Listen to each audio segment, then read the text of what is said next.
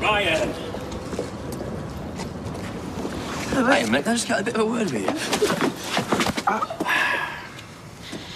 You took the money. No way. No, you're going on holiday. So? Well, Copenhagen sounds pretty pricey to me. What, I've been saving up. Really? Because you know what? Somehow, you don't look like a saver to me. And I also find it a slight coincidence that my money goes missing just as you suddenly find enough cash to go away. You're gonna hit me? I might do, yeah. I could go to the police. Yeah? Yeah, do you know what? That's a great idea. We can show them this little savings plan of yours. Or even better, let's show them the receipts for the records that you told Ali you sold, yeah? Come on, let's do it. Look, I didn't know it was your money. Say it again? I didn't know it was your money, all right? Look, I thought someone was bidding. Left it in the desk. Right, so where is it now? I've spent it. All of it? Copenhagen's not cheap, but I will pay you back, all right? I promise. Yeah, damn right you will.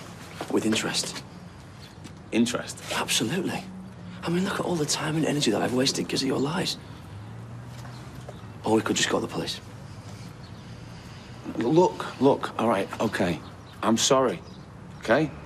But no one needs to know about this, yeah? Okay, I'll tell you what. We can keep this our little secret. But Ryan, don't cross me again. I won't. I promise. I need to get changed from your set. See you, mate.